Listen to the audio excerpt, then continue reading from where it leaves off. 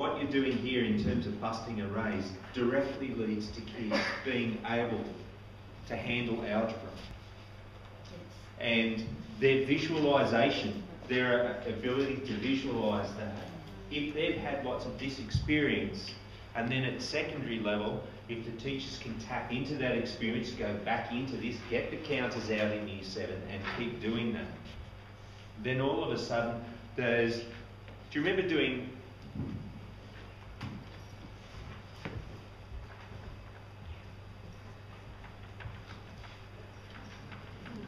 Some people might all of a sudden start to tremble at the moment. Oh my God!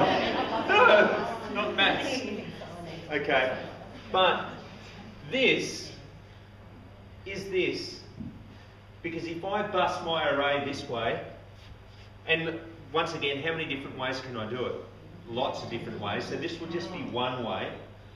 But if I was to go, oh, okay, well I've got 4 there, and I can drag these ones across here.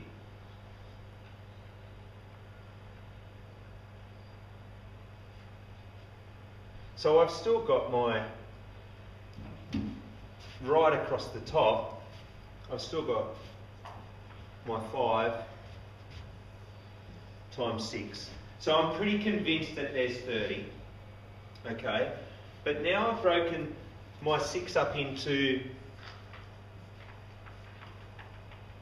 4 and 2, and I've broken my 5 up into 3 and 2. So I've now got these bits.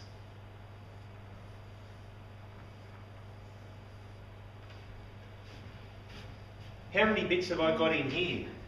I've got 1, 2, 3, and Jervisoni. Is there a faster way you could do that, Paul? I'm sure there's a faster way.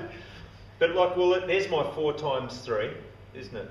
You know, and so there I've got my 4 times 3 is 12, and I've got my 2 times 3, here's my 6, and my 4 times 2 is my 8, and my 2 times 2, alright? If I was to go and how would students then record that? Well, I know that 5 times 6 is 30, but I can say it's equal to, well, I've got 4 times 3, and I've got my 2 times 3, and I've got my 4 times 2, and I've got my 2 times 2. So I've got all of those different products added together. Okay. Have a look at what that's equal to. I know that the total is 6 times 5, isn't it? But busting 6 into 4 plus 2 times my 5 into 3 plus 2, I know that that is equal to all of this, isn't it? Okay. And then did you remember learning things like FOIL? First, outers, inners, last. And why? Okay. But notice that it's the 4 times the 3, which is that array there. So it's that 4 times that 3. That's that array. It's 4 times that 2. So I had the 4 times the 3 and the 4 times the 2. And then, of course, then I had the 2 times the 3 and the 2 times the 2. And so then, if kids have had experience doing that and pulling it apart like that and then recording it in all different ways, then when their teacher gets to the point where they say, well, let's not put numbers there, but let's say I had A rows here and B rows here, and I had C columns here and D columns here, then I know that the number of counters here is that times that. It's A times C. I know the number of counters here is A times D. The number of counters here is B times C and B times D. And that will be the expansion for that thing that we always thought, why does that work?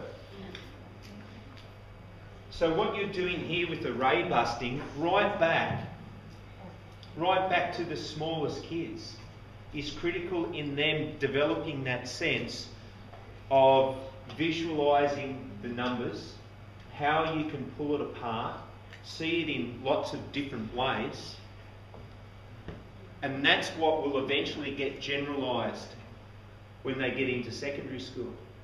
Now, there are lots of kids in secondary who know lots of rules and can perform this, and they have no idea what they're doing.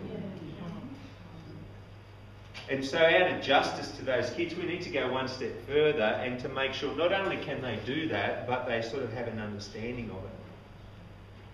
All right. Plus, I just think the array busting is really good when you have to multiply two numbers together and they're really big. Like, I know here we're probably picking like a reasonable sized number, because otherwise you counters, you end up with 100 million of them on your page. But what happens when you start getting big numbers that you've got to multiply together? And say if you had 24 times 36, and I know we immediately go to, all right, well, let's write a vertical algorithm, but as soon as you're used to your array busting and things like that, and you can say that's 24 by 36, how can I bust that 24? I could just do the 20 and the 4, couldn't I? That becomes the 20 and the 4, and the 36 could be the 30 and the 6, and now I've got a whole lot of products that I'm probably pretty comfortable in performing. I'll start with that one because that's the smallest, so I can do the 4 6s. Hopefully I can do that one.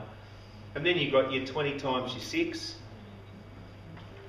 and I've got 30 times 4, and I've got 30 times 20.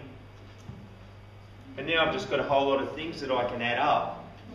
That comes, like I could imagine kids later on, as they're starting to move towards the higher growth points, starting to use those as strategies.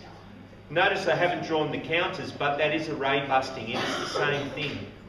And it's that step from modelling it all through to partial modelling to then what does it look like next. It actually starts to look like diagrams and sketches and things like that. But that idea there is exactly the same as this. Exactly the same. But I think kids need to go through this bit first. They need to get the counters and move them and do all of those things, because when you look at those growth points, that's where those kids are. They need to do that bit first. And eventually some kids in your class might go a bit quicker, and they mightn't have to, or they mightn't actually need to pull them apart. Who was saying that before? They didn't have to pull them apart. They could actually just go, oh, here's one, here's one, here's one, here's one. That's that next step up. Yeah. Anyway, that's the end of my rant about algebra. Apologies for anyone who felt nervous for a minute that we were going to do this sort of maths. Anyway.